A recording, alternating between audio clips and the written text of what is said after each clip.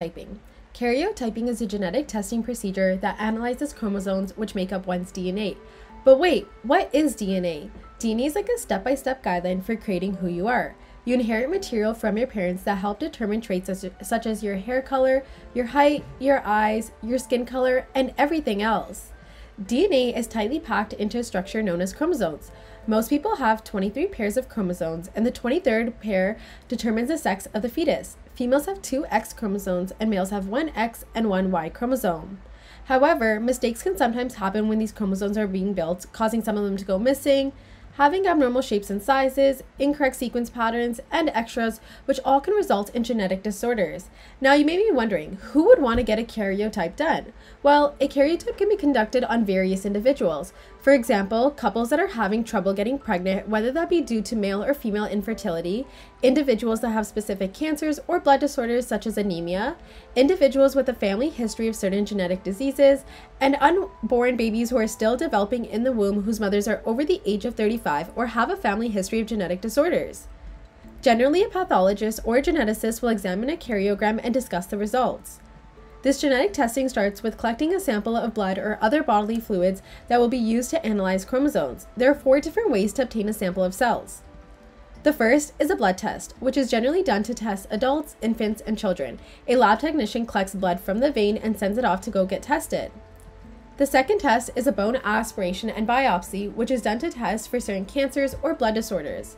An oncologist or hematologist will perform surgery to obtain a sample of bone marrow fluid, which will then be sent off to get tested. The third option is amniocentesis, which is where a thin needle is inserted into the amniotic sac of a pregnant woman, where a sample of the amniotic fluid will be collected to examine the fetus.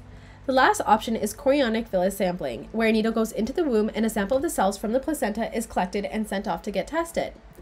Once a sample of cells is collected, the cells multiply and divide. A cell cycle consists of 5 phases: prophase and prometaphase, metaphase, anaphase, and telophase. To create a karyogram, the cells are examined in the metaphase stage. In this stage, chromosomes condense, move together, and align in the center. Once they reach this stage, they're covered in a hypotonic solution, causing the cells to burst. Geneticists look at the light and dark patterns created on each chromosome to examine specific characteristics, allowing them to identify any abnormalities. In North America, the proteins of chromosomes are loosened using an enzyme known as trypsin and a substance known as GEM-Si, which stains the cells, allowing the geneticist to examine the chromosomes more in depth. Individual images are taken of each chromosome and organized to create a karyogram. Chromosomes 1 to 20 are organized by size in descending order. Additionally, the sex chromosome is placed at the end of the karyogram. The karyogram is then compared to a healthy individual's karyogram to identify any abnormalities. In Canada, this genetic testing procedure can cost from about $900 to $1,500, depending on one's medical insurance plan.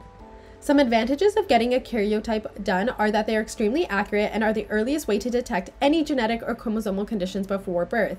Additionally, the information provided from a karyotype can allow an individual to make decisions about their fetus.